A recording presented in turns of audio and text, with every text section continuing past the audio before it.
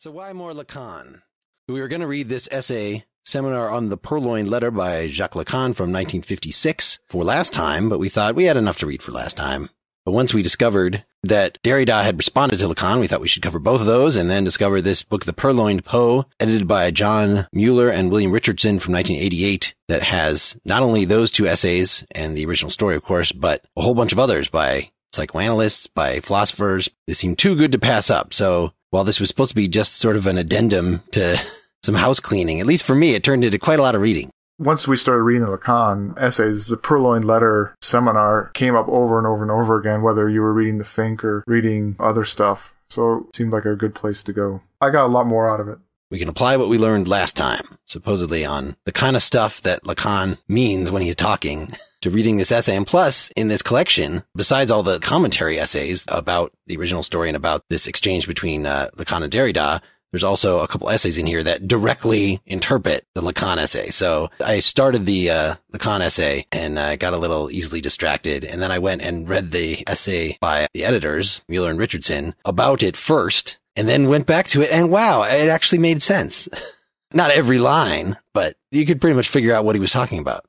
We should give a quick summary of the Purloined letter itself, which is a story by Poe. Yes, from 1845. And in fact, I would recommend that people just stop this podcast right now. Go to, if you look up Edgar Allan Poe under podcasts or under iTunes U, you will find several different audio versions of this story, The Purloined Letter.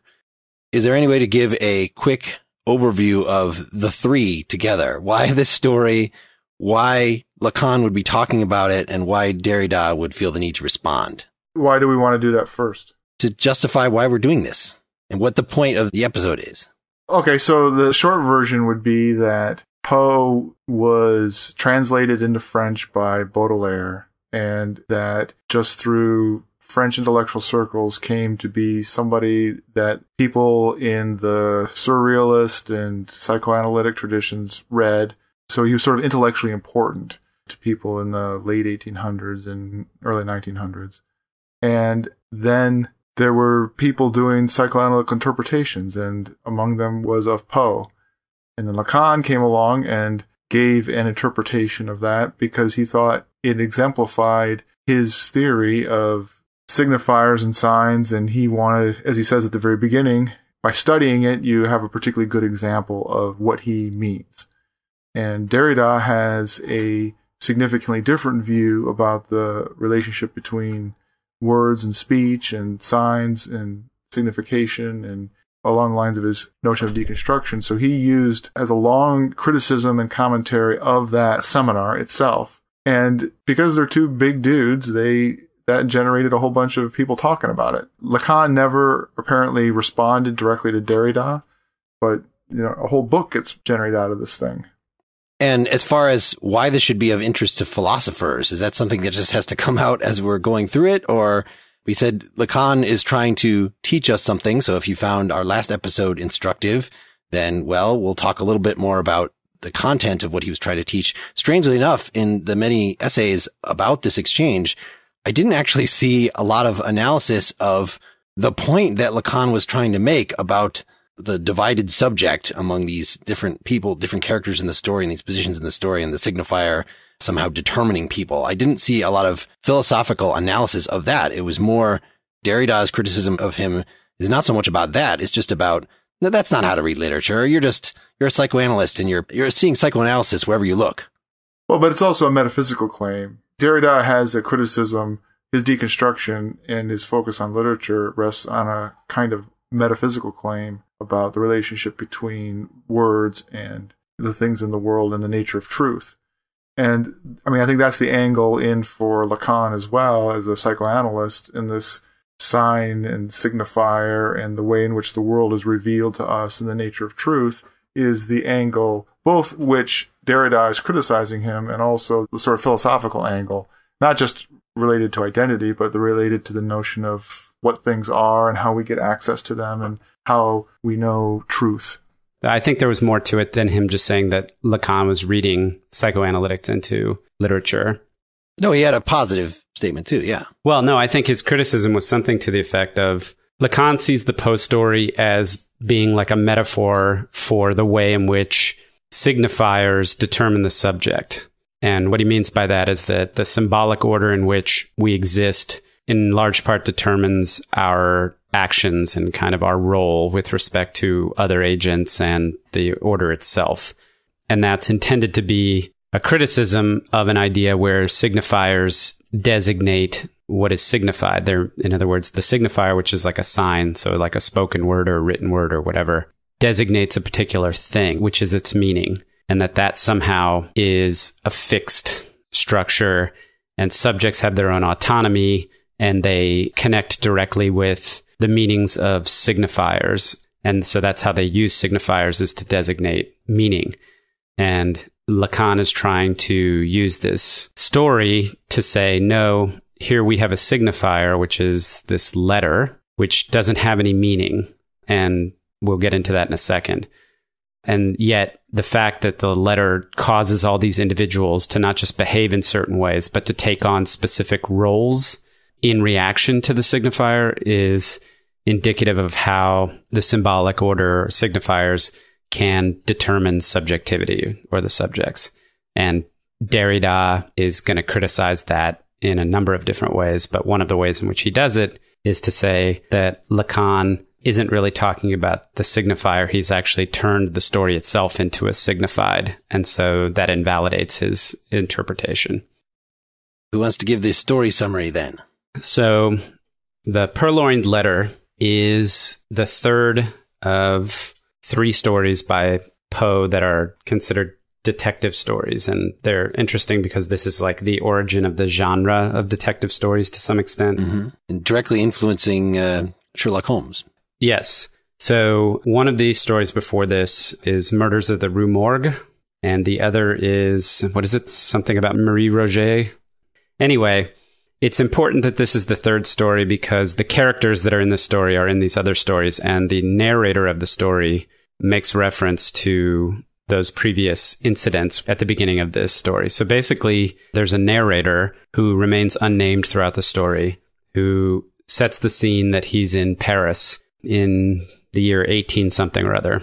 And he is sitting in a room, specifically a library, with a friend of his whose name is Dupin, D-U-P-I-N.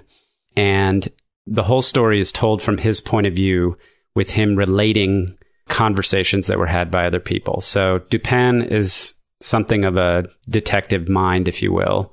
And while they're sitting there smoking pipes and just in silence, kind of contemplating things, the chief of police comes in to ask Dupin for some help with the case.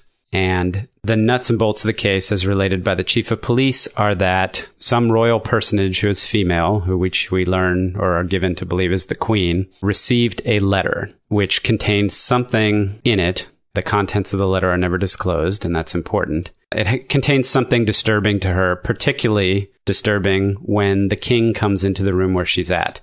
So she has this letter. It contains something we are given to understand by the chief of police that if the king finds out will be problematic or disastrous for the queen. She doesn't have time to hide the letter, so she leaves it face down right on a table. And the king doesn't notice, but they're shortly joined by the minister D, as in the letter D. And the minister is clever enough and has reason to want to take advantage of the situation. He realizes that the letter has import to the queen, and he realizes what's going on. So as they're in the course of conversation, he nonchalantly puts a letter down on the table and picks up the queen's letter instead, not arousing the notice of the king, but the queen notices everything that he does. She just can't do anything about it.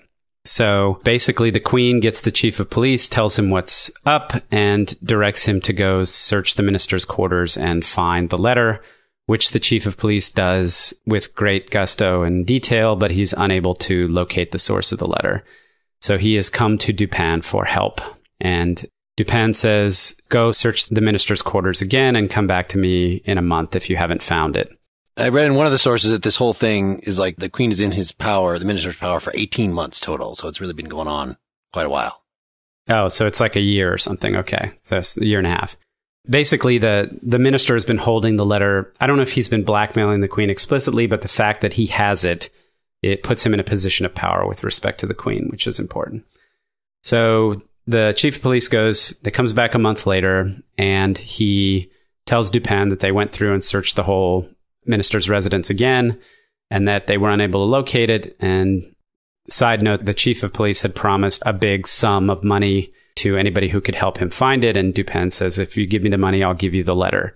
And the chief of police is startled, but he signs over a check, at which point Dupin produces the letter and gives it to him, and the chief of police scurries off. So our narrator, our unnamed narrator, asks Dupin how he managed to find the letter.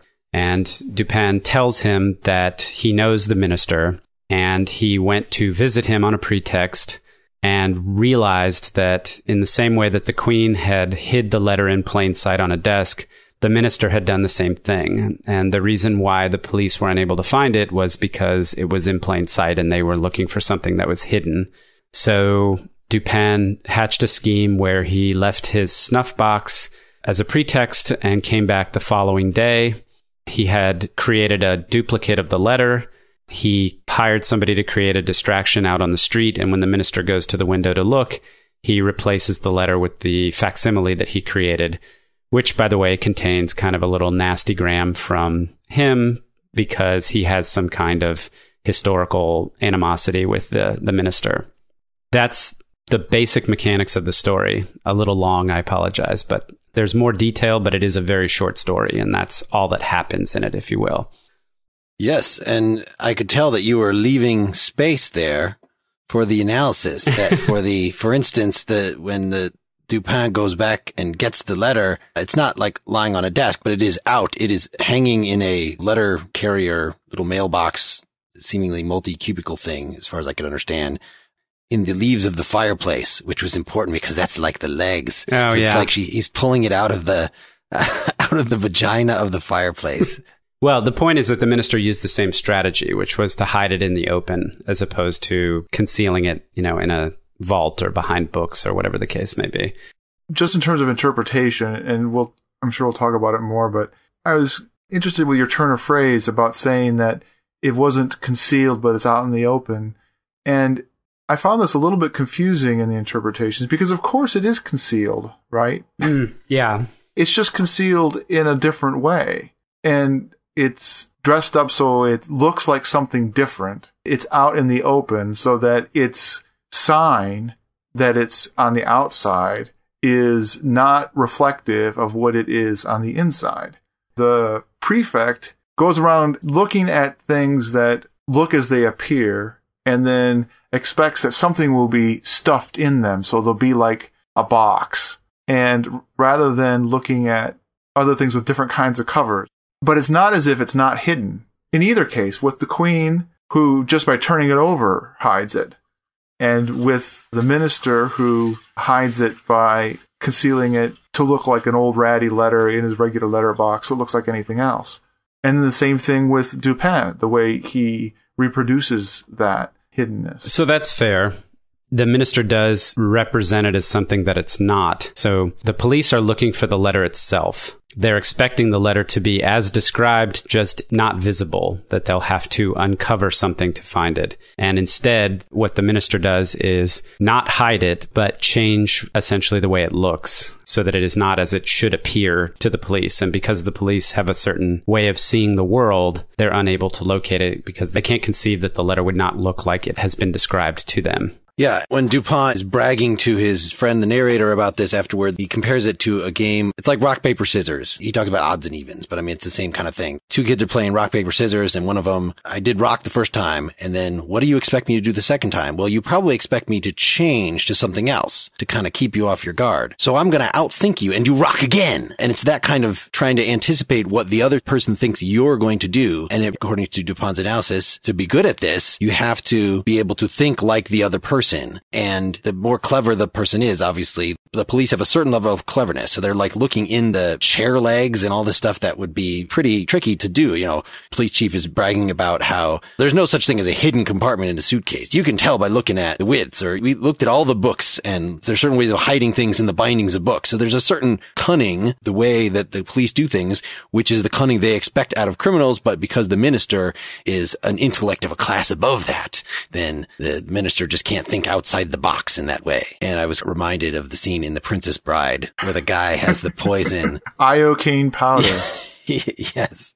There's a lot to the story, and like I said, it's quite short, so there really is no excuse if you're in any situation where you can stop and hit pause and go read it, even online. It'll only take you about 10 minutes. But it's a wonderful little story. It's easy to see why it attracted so much attention from these interpreters, at which point we can jump in and try to talk about Lacan's interpretation. What might be interesting as a way to introduce Lacan is to refer to psychoanalytic reading in general. So there's another essay in this book by Marie Bonaparte, a descendant of Napoleon, Selections from the Life and Works of Edgar Allan Poe, a Psychoanalytic Interpretation. And it's written before Lacan's. Lacan definitely read it. He has a couple of places where he kind of rips into her. And then I read that they had a whole personal background. Anyway, she was personally acquainted with Freud. Lacan never actually met Freud. And in fact, turns out that at one point Freud visited Paris. Lacan could have met Freud, but he would have had to go to Bonaparte and ask to be introduced, and he so didn't like Bonaparte at that point that he wouldn't do it. Wow, I didn't know that. It's very much like the cattiness on our Freud episode that we talked about between him and Jung and other folks like that. That tradition continued, and Lacan at one point got basically kicked out of the Psychoanalytic Association, and so had to start his own school, essentially. And so in this Bonaparte one, which I did not read all of, but I looked through it, and it's exactly what you would expect a Freudian analysis to be. It says stuff like, you could see all the characters in Poe's are different kinds of wish fulfillment, like this character is a version of Poe, the Dupin character is like Poe saying how awesome he is. It's a version of himself, but yet the narrator is also a version of himself, and pretty much all the characters are versions of himself. And then it says things like the fireplace is a giant pair of legs, and the knob on the fireplace is like a clitoris, and it makes these really directly sexual analyses, which are not particularly blatant in Lacan. Lacan is more focused on his theory of speech, of course. Yeah, he has a whole paragraph that goes into that. He embraces that whole interpretation. He explicitly does. Of sexualizing the whole thing. Yeah, I mean, I agree with you that it doesn't run through it the way in Bonaparte's essay it does, but he definitely brings that section up. In fact, to the point that Derrida ends up making fun of him for it. Right. And there is some disagreement. For instance, nowhere in the essay does Lacan use the word castration or phallus. Derrida interprets Lacan's analysis as being directly about the exact kind of circle that we talked about last time of the child and the mother and the object A, father, and then the thing that is the object A that gets associated with the father is the phallus. So it's the mother's phallus is what the letter is. Who knows if this is a legitimate interpretation of Lacan? I don't think it's so crazy what Derrida does in this, because Lacan leads off with saying we need to read this in the psychoanalytic tradition, and he sets out at the beginning that this is the lens through which he's going to do this. And if he doesn't go all castration and phallus all over this particular essay, if you were familiar with any of his other stuff, to make it consistent, which isn't crazy to me that you would do that. But it also makes sense to me that Derrida would go in that direction in a derisive nature, that he wants to continue to make. Mm-hmm. Lacan starts off the essay by saying that the point that we're discussing here, and this, I guess, originally was brought up in the context of another seminar. So this seminar on the Purloined letter is actually the first essay in écrit, right? Writings, but that's because it was reworked from something that was in a longer seminar. And the specific part was about the repetition automatism. Why do we keep doing destructive things, pretty much? And that's what drove Freud to posit the death drive, because he thought that there's no other way, if you just think that we do everything for sexual reasons or for security, that kind of thing, that we would persist in these negative patterns. So there must be some counterforce to the cathectic energy. Man, I wish Wes was on so he could give us the Freudian language.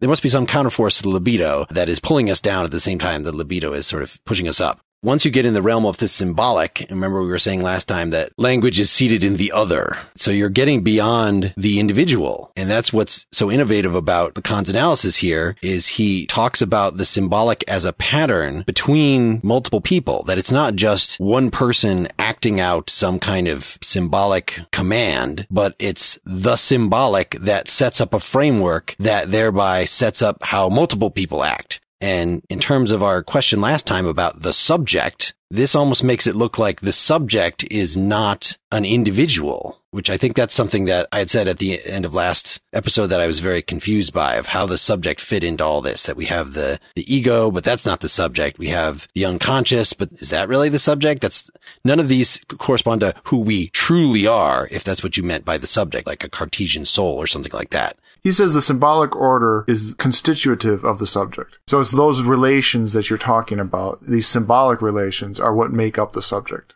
Make up the individual subject, or can we even think of subject as something that in effect ranges across people? Because no, I think it's the latter. If you want to be relatively loose about your definition of identity, you would say it's those relations that make up the subject as an individual. But when he's using language like constitutive of the subject, it makes it a lot looser, and it doesn't allow it to have placehood as much. So all these questions of soulfulness lying in a body and stuff like that don't apply as well. It's more diffuse than that. By having these relations, these symbolic relations, the symbolic order, you don't have to have that be residing in a body. But Lacan would be totally fine with that. But I think he would also be fine with understanding loosely that that's what your identity is, as a one. I don't want to say being, because I think he's trying to move away from some of that, but as a one entity, what you call your I is made up of the symbolic order. Well, and it's split across. Yeah. That's the whole idea of the split subject. So it's partly the ego, which is, we were saying last time, is imaginary. And I know I kept emphasizing that imaginary was the same as illusory, but you could say imagistic. If you didn't want to have that connotation of it being fake, that it has to do with us coming up with images, as opposed to the symbol, the name,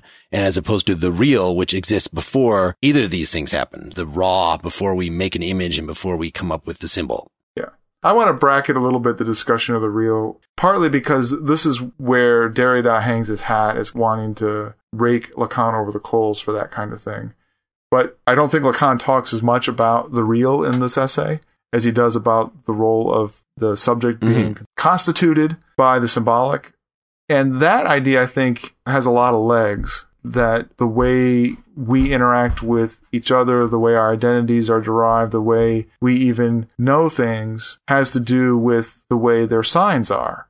And the relationship between those signs and what they quote unquote are is problematic. And Lacan, I think, wants to just say, well, we're not going to worry about it that much. And he uses this story to give an example in which the sign has no truth relationship at all with what it's signifying. No one knows what the letter says. You can hypothesize about it, but you don't really know. And in fact, it's never revealed. But it's all because of the way it's behaving as a symbol that regulates the interactions of the whole story. And that's why it's such a good example for what he's talking about, is that you have something that it doesn't even matter what it actually is. It doesn't matter what the letter, quote unquote, actually says at all. Its content does not matter. It's just how it's functioning as a sign. And in fact, that sign, that symbol, is interpreted, has different meanings for each of the different players.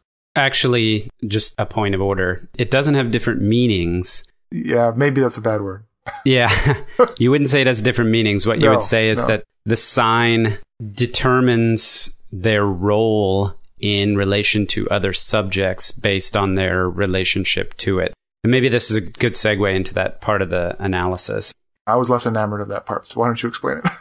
Oh, okay. So, as Dylan just said, we don't know what's actually in the letter. We just know that somehow it's going to impact different people in different ways. And in the first case, the sort of first player, he says there's two scenes in the story. There's the scene with the letter between the king, the queen, and the minister. And then there is the second scene, which is between the minister, the chief of police, and Dupin. And the chief of police is a stand-in for the queen because he's acting on her behalf. So in the first scene where you have the king, the queen, and the minister, there are three roles. So the first role is that of the king. Lacan says the king is essentially blind, or rather he sees nothing. So he doesn't notice that the letter exists, or if he does, it has no significance to him. So he's sort of ignorant, if you will. Then there's the second role, which in the first scene is played by the queen, And in that role, you see what's going on and you act under the assumption that you're in control, I guess, of something.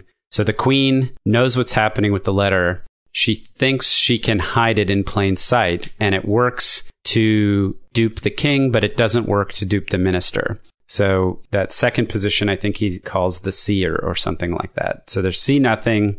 There's the see the first, but is deluded about their ability to affect something. And then there's the third role, which in the first scene is the minister, who sees both the person who sees nothing as well as the one who sees but is deluded. I don't really know how you would describe that. Maybe the robber. This is on page 32. He says, thus 3 moments structuring 3 glances, born by 3 subjects, incarnated each time by different characters. First is a glance that sees nothing, the king and the police. The second, a glance which sees that the first sees nothing and deludes itself as to the secrecy of what it hides, the queen, then the minister. The third sees that the first 2 glances leave what should be hidden exposed to whoever would seize it, the minister and finally Dupin. Yeah, I was going to read the paragraph right after that because I like this image. In order to grasp in its unity the intersubjective complex thus described, we would willingly seek a model in the technique legendarily attributed to the ostrich, attempting to shield itself from danger. For that technique might ultimately be qualified as political, divided as it is here among 3 partners. The second believing itself invisible because the first has stuck its head in the ground, and all the while letting the third calmly pluck its rear. So the politics of the ostrich. Right. What is it? The one buries the head and doesn't see. The second one sees that the first is buried its head and thinks it's okay, but all the while the third is plucking feathers out of its ass. Is that the image? Right. I think it's purposely a sort of semi-nonsensical flourish, just playing on this issue of no, but that's only something that would make sense if a single...